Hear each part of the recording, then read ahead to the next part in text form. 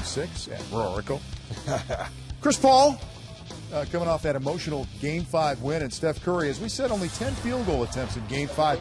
Needed more out of him, so they would get it. Came out aggressive, did Steph. Yes, he did, Vince. First quarter, he hit 6 of 12 from the field, letting it fly, just playing with great confidence and energy and letting his team know, you're riding my wave tonight. 14 points in that first quarter. It's a thing of beauty to watch him shoot a basketball. It really is. Zeke was saying it's like it's Da Vinci, man. Like watching Picasso paint. Then DeAndre Jordan, big throwdown. The big fella's come alive. He really has another night where he just pretty much destroyed the glass, had 19 rebounds. Darren Collison drive, missing. Jermaine O'Neal, the rebound. Oh, my goodness. This is what we were talking about. Yeah.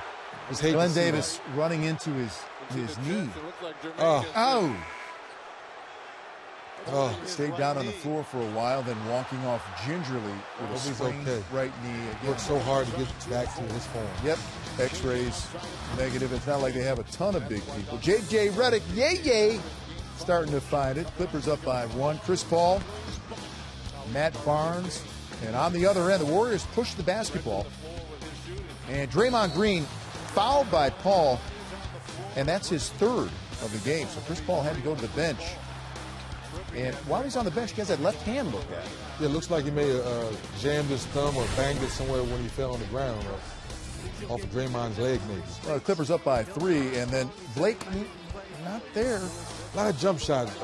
Isaiah and I were watching, like, no big fellas. How come he's shooting too many jump shots right here, Zeke? Well, I think they're throwing him off of his rhythm because they're double teaming him at times. Sometimes they're playing him straight up. I think Green is doing a good job pushing him off the block. And when he puts it on the floor, they send in the double team sometimes on the first dribble, sometimes on the second dribble, sometimes on the catch. So they got him pretty much confused. Yeah, we saw Steph Curry to the basket, then David Lee from Draymond Green, who's a real energy guy for the Warriors. And then the dance instructor, as Smitty likes to call him, ball banking in threes. Sure. It's a 4-point lead for Golden State. Lake with the basketball. Drives on David Lee, and Lee, that's it. Well, have a seat. But see, you're not selling for jump shots. You're attacking David Lee. You're putting the ball on the floor using your strength and athleticism. Fouled out of the game. 3-point lead, though, for Golden State. And then Maurice Spates comes in for Lee and provides a spark. Spates from Klay Thompson.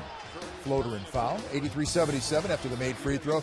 Iguodala, this was the 3. And honestly, Blake basically touched him on the shorts. I wouldn't be surprised if Ryan Thorne looks at it and say, yes, look at it. It is a touch foul, but that is a flop after the foul. I mean, he didn't touch you that hard for that extra activity, so I'd be surprised it might be a warning or something. Yep, but the Clippers are sticking around because they have other guys that can shoot the ball, like Crawford, and then the alley-oop, the Lob City action to DeAndre Jordan.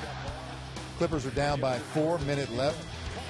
Chris Paul drives. No. Good job, Klay Thompson. They've gotten a finger on that to knock that ball off the rim. And the Warriors hang on, so we will have another Game 7 on Saturday as the series is tied at 3 apiece.